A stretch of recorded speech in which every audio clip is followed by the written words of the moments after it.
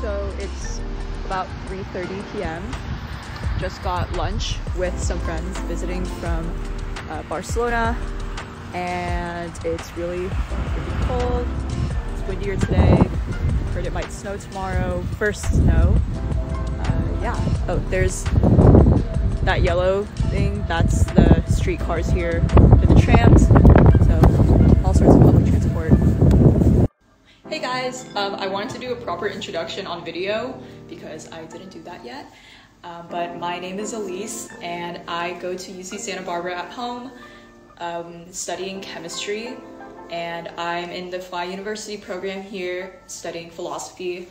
I finished all of my chemistry requirements at UCSB before I left, so I am just here taking kind of whatever I want, and I chose to take philosophy courses. This is my last semester, so I am graduating abroad, and I am definitely having a lot of fun doing it.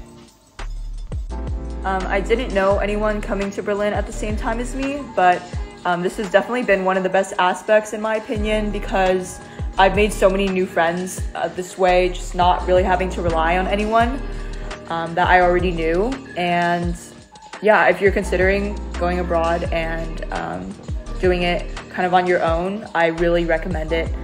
It has definitely been a make or break for my experience.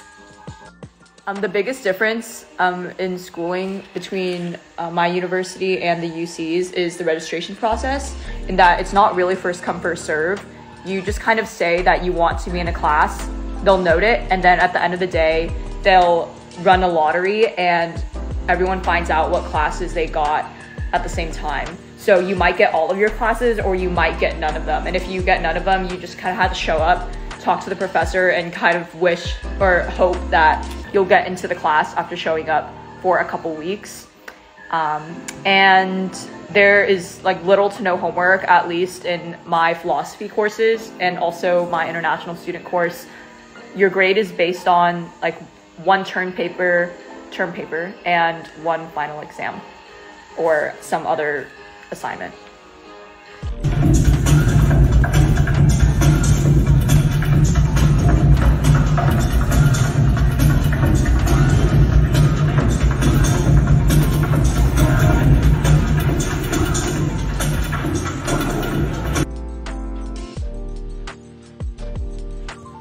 My favorite experience, I think I'm gonna answer this with more overall an aspect of my time abroad, is my roommate or my flatmate.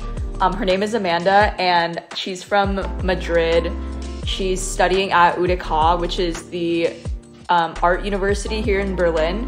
And I got so lucky meeting her and having her as my flatmate. We do so many things together.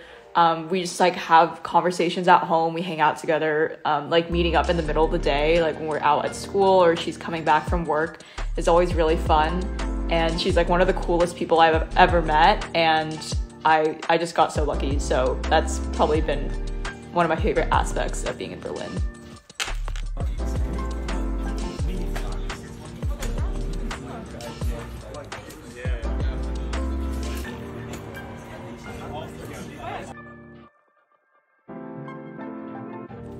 Everyone, this is my roommate.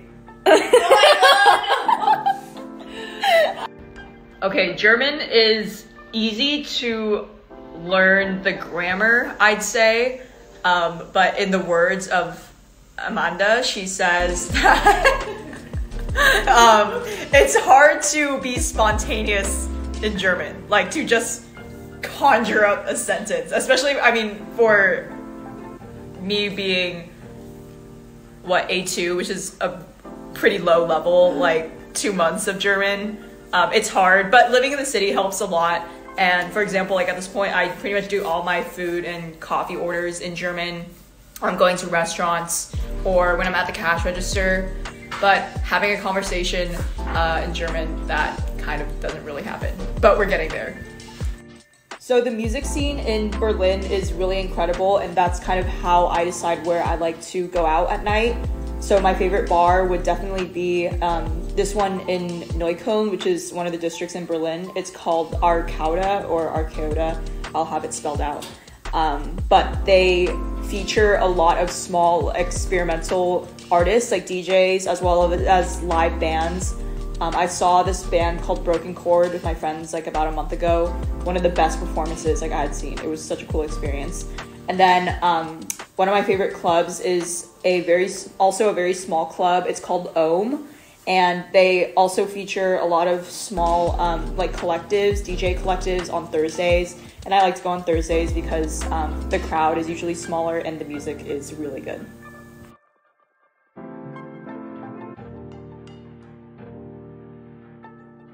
Okay, so I promised I'd talk about housing, and I want to do a brief spiel on this because housing is really difficult to find in Berlin. It's just very competitive.